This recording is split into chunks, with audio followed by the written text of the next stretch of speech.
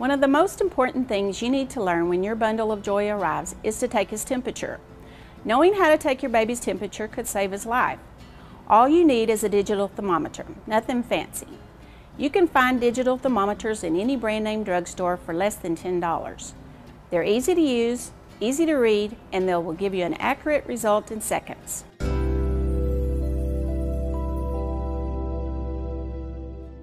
Once you have your digital thermometer, the big question is, where do I put it? The mouth is out of the question until your child is a little older. The other options you have are the ear, the armpit, and the rectum. Each method has its advantages and disadvantages. Let's take a look. Ear thermometers are generally quick, safe, and comfortable. The only problem is they're a little tricky to use. If you don't insert the ear thermometer exactly right, it can be hard to get an accurate reading.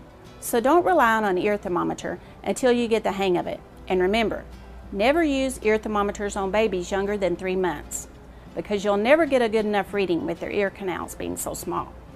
Some doctors recommend taking a baby's temperature under his armpit. They call it the axillary temperature. For an armpit reading, undress your baby from the waist up and try and keep him relaxed.